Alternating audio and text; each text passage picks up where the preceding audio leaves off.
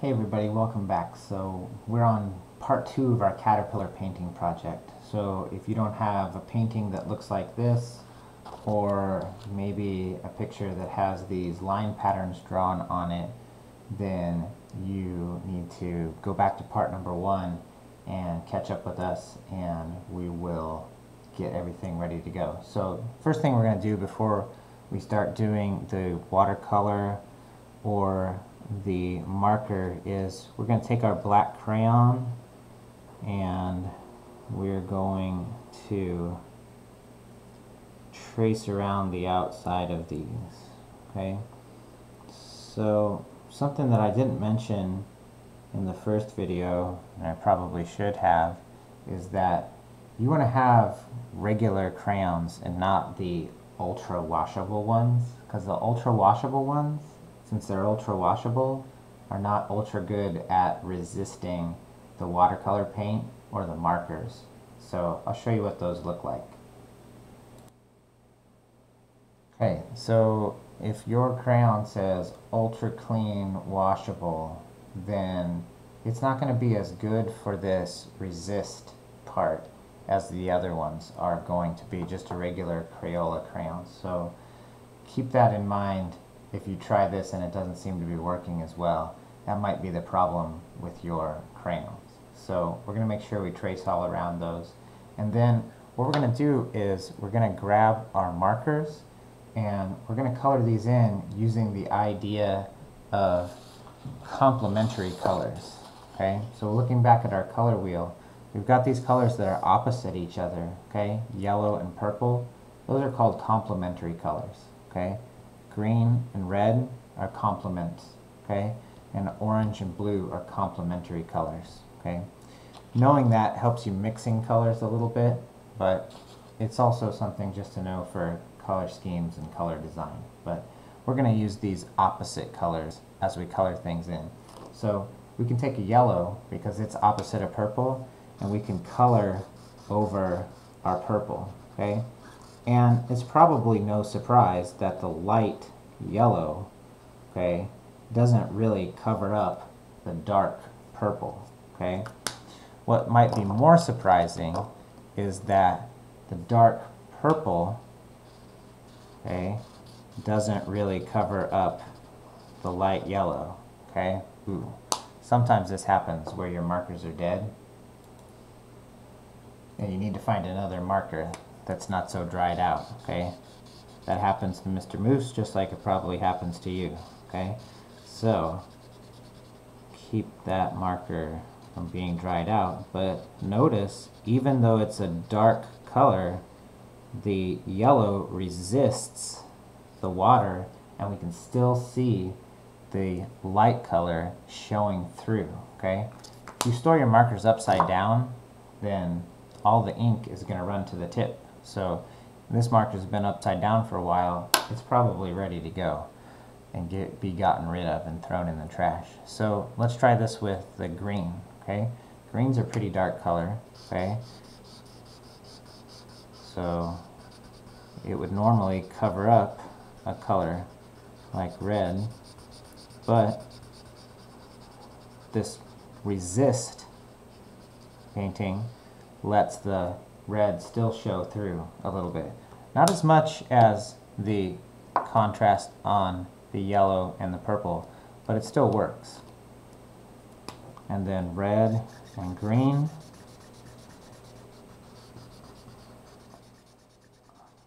Are complementary colors.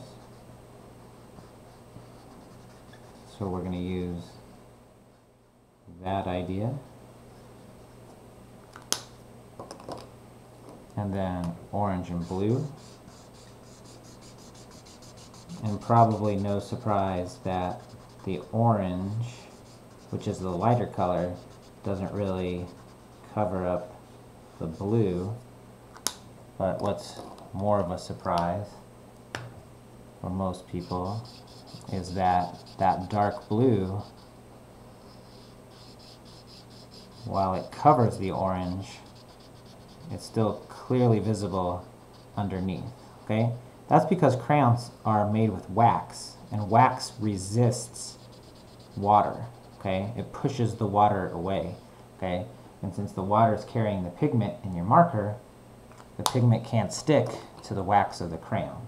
So that's the way it works there with watercolor or with markers and crayon. So let's try the watercolor paint and see how that works. Alright, so let's try this out. So I've got some watercolors in actual tubes that you can squeeze out a little bit of paint into your palette. And if you have that kind of watercolors, then you could actually do the mixing of the colors like we did in part 1 with the tempera if you wanted to, or you could just use the colors as they are.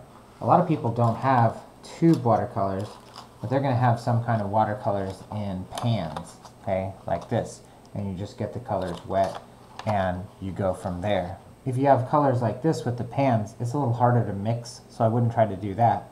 Just stick with finding the colors. Normally, you'll have these 6 colors, the 3 primaries and the 3 secondary colors. So in order to get some water in there, you can use a spray bottle. If you have a spray bottle, to spray the water into your pan and get the watercolors wet.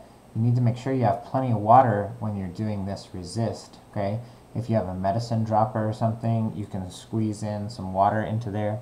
Another cool trick is have a cup of water and put a straw in there, put your finger on top of the straw, and then just take the water and drop some water into each well, okay? So put the straw in, put your finger on there to seal it up, and then you can drop a little bit of water into each one, okay?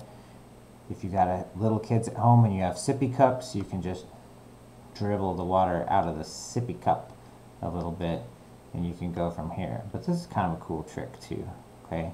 To take a little bit of water, make sure you have your finger sealed all the way over the edge of it, and then get a little bit of water in there. So once we have that, we're gonna stir up these colors and mix them up and try painting over our picture, okay?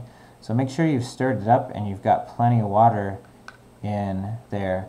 With these tube watercolors, they actually usually have a lot more intense color than the pan watercolors. So let's see what happens, okay? So we can paint this yellow over the top of our purple, and no surprise there, we can still see the purple pretty well, okay? Let's try the next color in our range. So we'll mix in a little bit of orange here, and we'll try the orange over our blue, okay? And the crayon's going to push away the orange color there. Again, not too much of a surprise. We can see through that orange, okay? Let's try the red. We'll get a little bit of that. Make sure we have enough water going on. See how the red covers. Ooh, the red likes to cover that green pretty well. Okay, so these are nice watercolors. Okay, and they cover pretty well. Let's try a little bit of green. See what happens.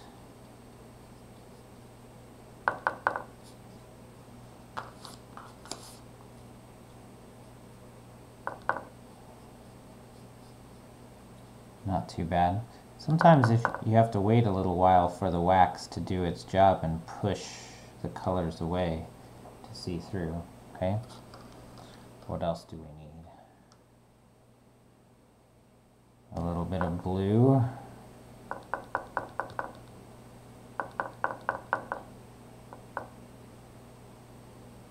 Over our orange. Almost put it on the yellow. Okay, you can kind of see the orange pushing away the blue. Make it a little darker. So you can always go back and add some layers of color to make the color a little bit more intense and see if that continues to work. And then we'll try what should be our darkest color, which is the purple on top of the yellow.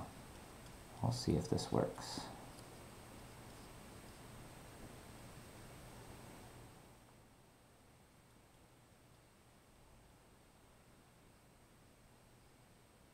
Yep, it covers pretty well, but we're still able to see that color showing through. So that's the idea of a crayon resist or a wax resist. Okay.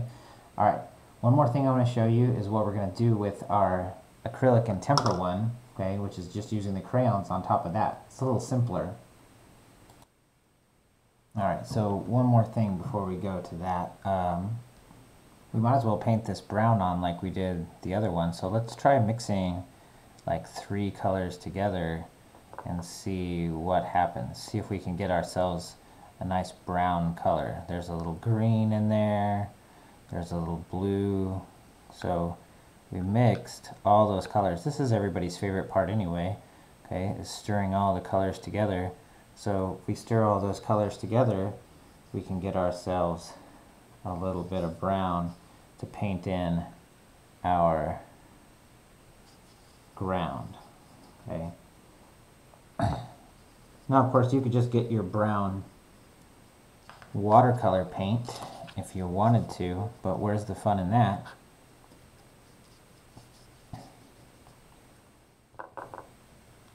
At least here, we get to mix those colors up a little bit, okay?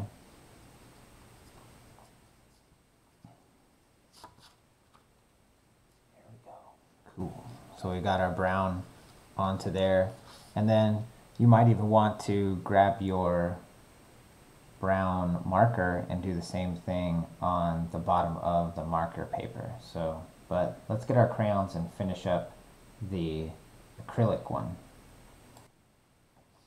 Alright, so we're back here with the idea of our color wheel again, and we've got our red, blue, yellow, orange, green, and purple crayons ready to go. So we want to do our opposite colors, remember, complementary colors. So we're going to, let's just start with blue. So the opposite of blue is orange. So here we can add our blue on top of our orange. Okay, and no surprises here, we're just drawing on top of the paint, but it adds a little bit of detail and texture to it. So the red goes on top of the green, so we'll try a squiggly line going on to there. The yellow goes with the purple. Okay.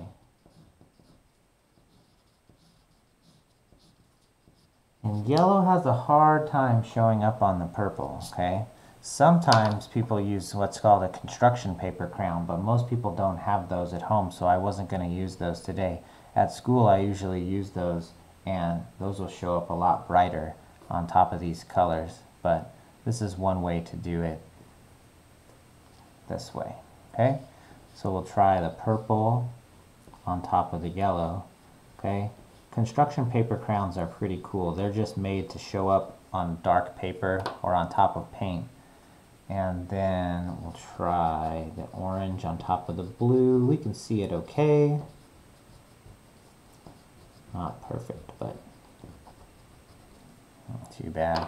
And then the green on top of the red. Okay? So now we have our patterns on there for all of ours. Acrylic and tempera with crayon on top. Crayon and marker, which probably looks the coolest for what we're doing. Okay? Don't forget to grab a little brown, okay, and put a little dirt down here, or if you want to think about it like a tree branch that the caterpillar is crawling on, we could do that too. So we'll talk about that next time, okay? And then The last one is crayon and watercolor. So that finishes up part 2. We're going to add a few details to finish these up and make them look like caterpillars instead of just a bunch of floating circles with a bunch of patterns on them. So check back next time for part 3. Bye-bye.